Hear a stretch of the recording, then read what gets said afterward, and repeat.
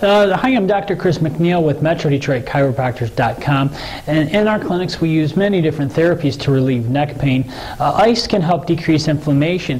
Heat can help increase circulation and relieve muscle spasms. The adjusting instrument stimulates the nerves. Electrical therapy can relax tight muscles and increase strengthening. Ultrasound can decrease inflammation. The cold laser therapy can also increase the healing time and decrease pain and inflammation, along with different types of traction which open up the joints, relax the discs, and relieve the muscle spasms.